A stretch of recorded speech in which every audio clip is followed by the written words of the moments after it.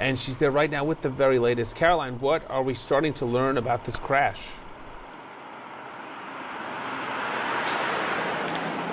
Well, what we're starting to learn is just really how extraordinary it was, coming to the damage and, of course, the loss of life, most importantly.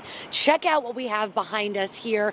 This is where the, real impacts you can see were felt by both of the vehicles involved. A fire hydrant completely taken out. Just beyond that, you can see a ton of the glass. It really has littered most of the roadway here on Suffolk Avenue.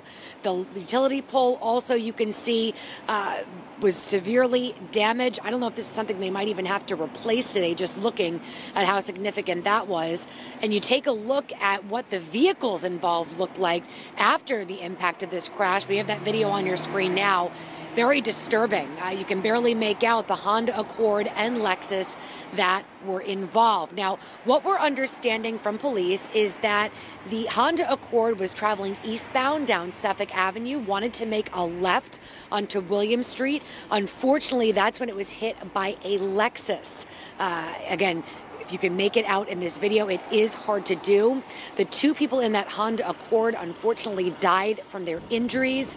The driver of the Lexus was unharmed. And some of the information we are hoping to learn today is exactly what factors contributed to the cause of this crash and the identities of those who were involved.